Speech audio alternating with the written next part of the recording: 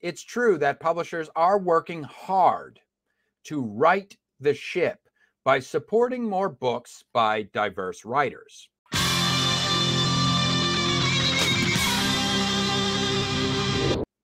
This is not to hit any sort of quote-unquote quota, but to bring enriching stories and voices to the marketplace that have long been missing. Not true. Again, just simply not true. Just lying, straight up lying in the article.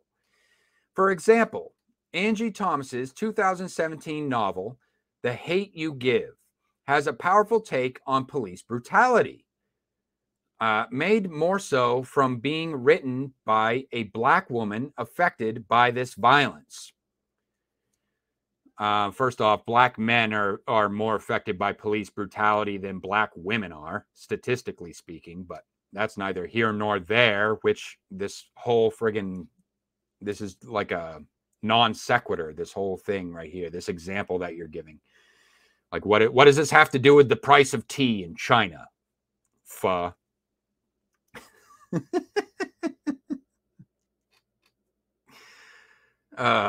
Representation.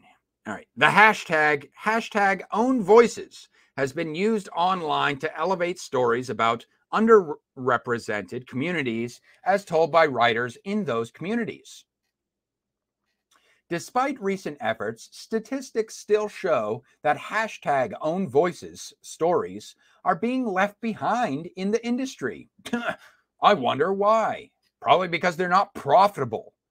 And anything, if you understand anything about traditional publishing, first and foremost, they're corporations, which means the bottom line is the most important thing, first and foremost. And it's kind of hard to see how any of these stupid SJW based stories, it's preconceived notions, based on preconceived notions, would even sell. You know, you're assuming that people are stupid enough to buy in to the propaganda. It's a misunderstanding to think that marginalized authors have a sudden advantage because diversity is trendy.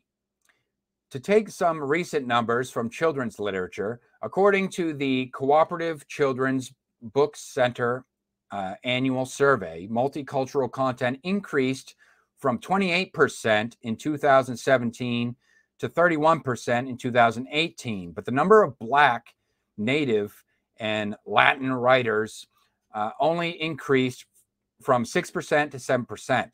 This means that publishers are choosing to publish more white authors who write multicultural content than writers of color. Why don't they just say white women? You can't say white women because they're not publishing the white men. They actually have it's actually an initiative to not publish white men, as mentioned earlier in the article. So just say it's white women, probably white liberal women, if you're going to be more on point with it. So let me add that little edit in there. This means that publishers are choosing to publish more white liberal women authors who write multicultural content than writers of color. There you go. Fixed it for you. More evidence can be found in the genres I edit, science fiction and fantasy. Fireside Fiction magazine has done extensive work in recording the lack of Black writers published in short fiction in their 2016 hashtag Black SpecFic report, and has been corroborated by FIYAH magazine's Presence of Blackness, POB for short, score report of 2018. They love their demographics, dude. Everything's like about identity. Everything's about identity politics, demographics. You know, at what point are we going to get to talking about stories, talking about, I came here to learn, right? You're supposed to be the expert. You're over here talking about activism. When do we get to the part where you educate us on how we can write characters whose experiences do not reflect our own? I'm waiting for you to get to that part. We get into that part at some point? Come on. I'm losing patience with you, Fucking get to the point. On top of institutional challenges, underrepresented writers face cultural challenges as well. I don't give a shit.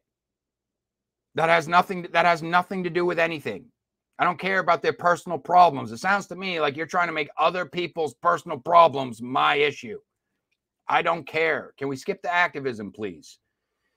Blah, blah, blah, blah.